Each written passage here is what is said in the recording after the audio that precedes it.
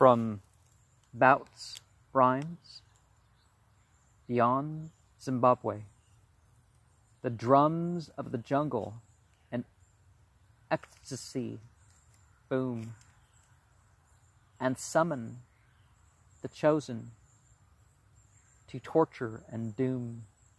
The quivering throngs wait, expectant and sad, while the shrieks of the priest echo drunkenly mad. Round the altars are tributes of barley and cream, and the acolytes stagger in opiate dream. It is thus that the shadow grows mighty and whole, as it feeds on the body and sucks at the soul.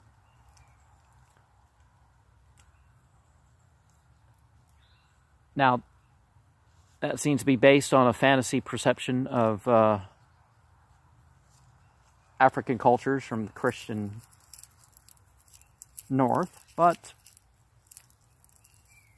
a message that we can glean from there is that there are certain magics that may seem fulfilling in this world, on this world's terms, but as souls, it's not enriching to the souls.